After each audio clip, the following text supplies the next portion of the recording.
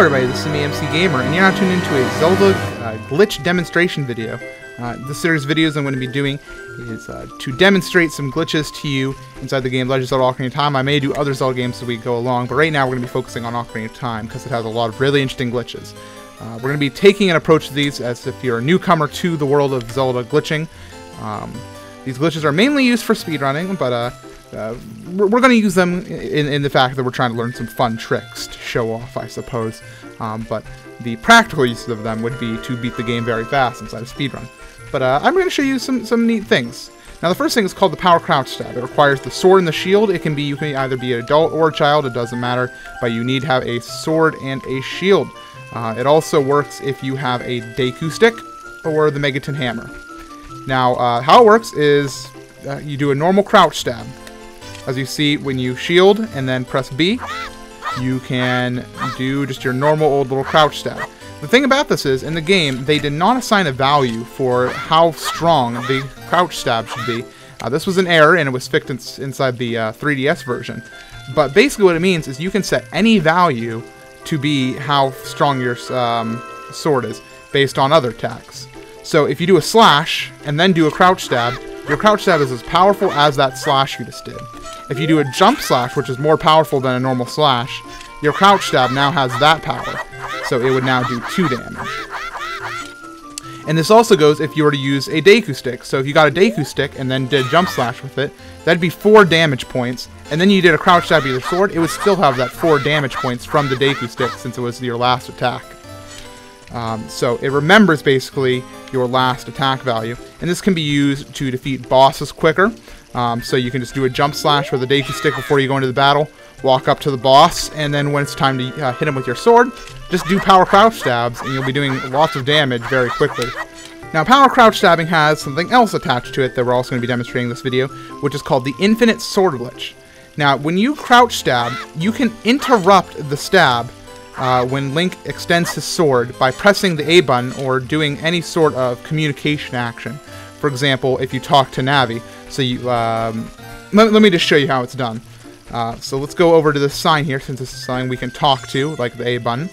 What we need to do is crouch, press B, and then while our sword is extended, press A. So it'll be pretty quick. So just like that. And now you'll notice Link's sword. Well, I screwed it up, didn't I? No problem.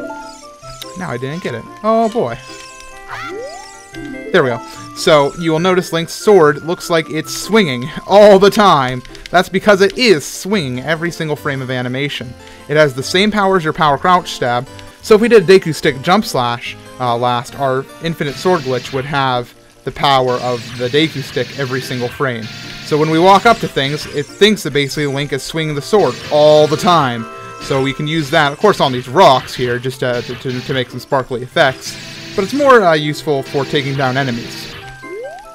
Some side effects of this include that you are not allowed to walk off of cliffs. This can be useful, however, in that you can actually use this later for bomb hovering, which we'll talk about another time. You can do jumps. Tiny little jumps. You can even put away your sword by pressing A to sheath it. However, if you just pulled it out again, Link would do a slash animation, and that would interrupt it. So what you need to do is do a backflip, and then pull out your sword, and your infinite sword glitch will stay. But if you just did a normal slash, that would cancel it, and you'd be out of it. You also notice another way to tell you have ISG other than the glowing sword is that the camera goes really kind of wonky, so you can just like walk right off screen, kind of. Now, taking damage, swimming, and there's a couple of ways to like disable ISG. One simplest though is just to crouch. Now we're going to show you a practical use of ISG here. We're going to go into this corner, get rid of this sign here, get rid of that, we don't need it. And we're going to line this up here like so. It's a pretty loose angle, so you don't need to worry about it too much. Then we're going to crouch stab, but we're going to interrupt it. We're going to do a infinite sword glitch. Like that. So Link is thrusted backwards with ISG, and he basically clips right through this guy. Now we can, the only problem now is he's still guarding us because he doesn't want us to leave the forest since we haven't done the Deku Tree dungeon yet. And that's a problem because we don't want to go do the Deku Tree dungeon. That's too much time. So what we're going to do is we're going to do a cool little rule here. Oh wait, he was on the wrong side. There we go. Oh, he's being a tricky one. He can be a tricky guy. I'll show you a more reliable method, but a slower method in a second. There we go. So you can just roll on out of there. I already talked to Sorry for the sake of the video, but if we go back through, we're going to walk right by him. So let's do that again. There we go. So I'm going to show you a different way to get rid of this guy now. So what we can do is just creep him up right here. Creep him up on this little edge right here. Creep him. Oh. Just got to creep him up and... Oh, he's being a tricky one today.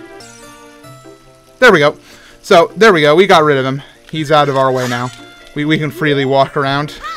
We got rid of him. No need to worry about him anymore. Although he will respawn when you come back in.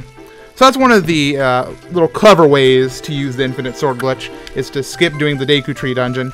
Of course, you will not have the Spiritual Stone Forest, so you will not be able to proceed at the Door of Time unless you know other glitches. But that's my basic glitch demonstration on the power crouch stabs, which now you can do more powerful attacks, and the Infinite Sword glitch, so you can attack every single frame and do some other cool tricks, which we'll cover inside another video.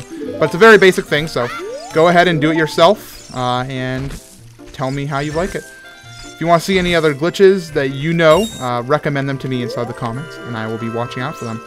Thanks, guys, and have a nice day.